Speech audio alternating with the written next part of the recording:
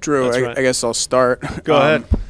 We haven't talked to you since Chris Laviano was a starter. What do you like about that decision, and what has he shown you since he became the starter? When the last time I was asked about that, I made a reference to the development that he's had post-spring through summer, and he was given the honor, earned the honor from our weight room as an Iron Knight, which is a very, very, very high honor, the highest honor that we have in our weight room, and a testament to the amount of hard work and dedication put in this summer in terms of his body, but as also his commitment to the team. I think it kept going, I thought, through fall camp, and his leadership, as well as his play on the field, have tremendously improved. I was excited to see the biggest thing that I've talked with him about is consistency. Will you be consistent every day? And, earning that award from the weight room from Kenny Parker, which is not handed out easily, was definitely a testament to his consistency there. And then earning this job, which was not given easily, was definitely also a testament to the amount of consistency that he has shown. He still got, he's not perfect by any means. We still got a lot of improvement that's still left, and another week of preparation for we play Washington. But for him, earning the job was all about him not putting the ball in jeopardizing situations, consistent play, and consistent leadership for our offense. When Chris Ash named him the starting quarterback, he said, obviously there's some things that he's going to have to change. There's some things that the playbook's going to have to change because it's not a perfect fit for the playbook. What kind of things, without giving away too many secrets, obviously, what kind of things, where is he in the playbook as far as how much can he do? I think the biggest misnomer that a lot of people have about the quote-unquote spread offense or spread formation offense is that it's quarterback-centric, that he is the pass game, he is the run game, he is everything, and that is not the case in our offense.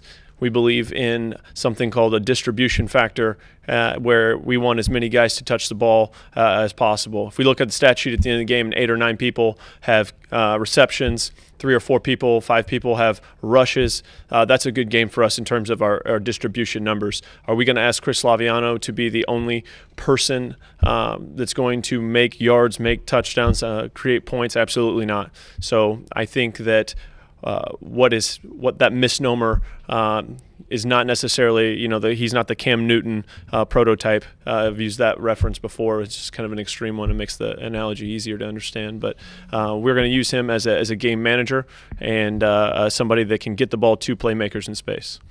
Coach, what have you seen out of the backup competition between Zach and Gio? Both of them have a very good understanding. Zach and Gio both have a good understanding of what we're trying to do offensively. They both practice very hard.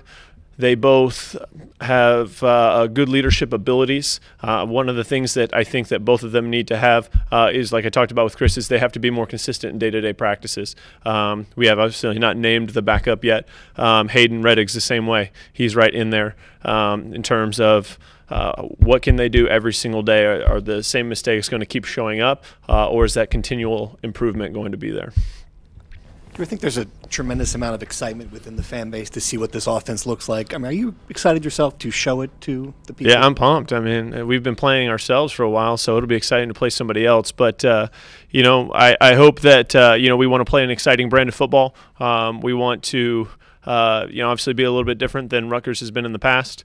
We're very excited. It's been a lot of fun being around our guys this fall camp. They've had a great fall camp. You guys have worked really, really hard, but I will say that we have had a tremendous group of seniors that have made this transition a lot easier and, to be honest with you, a lot of fun. So, what will people see if this is a successful debut for you in this offense? Hopefully a win, right? For us offensively, we want to play the game fast. We want to manage the game, though. We play the game from a team perspective first. In spread offense, I think everyone's like, "Hey, how many plays are you going to run this week?" We don't keep that number. It depends on what's going on defensively, what's going on special teams wise, where we are. Maybe playing the game fast is not going to be our best advantage to win or be successful offensively. So we're going to play the game at varying different tempos. We prefer to play a little bit more up pace than others. We're going to be in more spread formations. We want to run the ball. We want to play action pass, and we want to spread it all over the field, make you defend both sidelines and only one end zone, but the whole field deep. Drew, how did the other quarterbacks react to Chris being named the starter, and how have they reacted since then in practice and so on? Obviously there's always going to be some disappointment when it's not you. But to a testament to those guys that they have supported, the unit has supported it, supported the decision, and they've gone back to work. There's no promises. It's not a set in stone decision. So they've gone back to work to try and improve themselves, and maybe down the road possibly take that position. I think Chris, of all people, feels that pressure from the other three guys behind him. That at any one moment, if he's not on his A game, that the next guy up is ready to go. So I think though the culture in that room is strong. They support each other. They coach each other. When one of them doesn't do something right, you can hear it a lot of times before it even comes out of my mouth, the coaching point that needs to be corrected. So I think they've been very supportive of it, and but they're not going to the guys that are not the starters are not going to sit by idly and just let it continuously slip away the rest of the season as well. Drew, the experience you have up front, the 4 offensive linemen that are returning, how much does that help you to do everything that you want to do? I think game experience from the offensive line is critical. There's not very many offensive linemen in the country that play as true freshmen. Getting their taking the green out of them and giving them some experience is always helpful. They've played a lot of football. They've seen a lot of fronts. They've seen a lot of blitzes. They're not going to be phased the same way that a true freshman will by all the bright lights and the loud noises that come along with game day, especially in a big stadium with a big opponent. So it's been great. I couldn't be more excited to have experience on the offensive line. We've moved some guys around, and they've done a great job adapting to what we're trying to do. I thought their last 2 weeks of fall camp was tremendous, and that the improvement that happened there, and credit to Chris Muller and Derek Nelson for helping lead that group. They've done a really, really nice job of getting themselves almost to game ready. Drew, to sort of go off that, what have you guys seen from Demon at right tackle to name him as a starter? I guess he and him were kind of battling it out at the start of camp, and just the line as a whole, how they sort of adjusted to what you want to do offensively, just tempo-wise. What strides have you seen over the last few months? These guys kind of getting their bodies in shape, and you kind of feel like they're getting to a point where they're ready to get going in a game. Obviously, the conditioning aspect is something for an O-lineman that's not always the most fun part of what they do. But they've done a really nice job, and if you look at the before and after pictures coming into Coach Parker's weight room and then coming out of them, it's tremendous what those guys have done. Credit to Coach Parker and Allison Kramer, our nutritionist in her department. They've done a fantastic job of reshaping those guys' bodies, both from a body fat percentage, but also strength numbers, speed, and obviously overall conditioning. With JJ specifically, JJ has done a nice job, I thought, being like I talked about with Chris, being consistent. We didn't ask him to. We're not asking any of these guys to be Superman.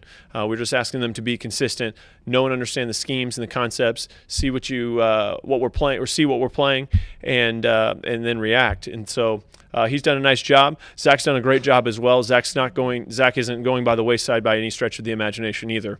Zach's right there in the mix. Zach is a very intelligent kid. That plays very, very hard, and a kid I think that's going to help us this season a lot. So there's kind of 2 questions there, so hopefully I answered both of those for you. Drew, I know it's tough when you're looking at last year's tape, but what impresses you about Washington from what you've seen? Washington's a very talented football team. Coach Peterson and their staff have done a great job putting those guys in the right position to be successful.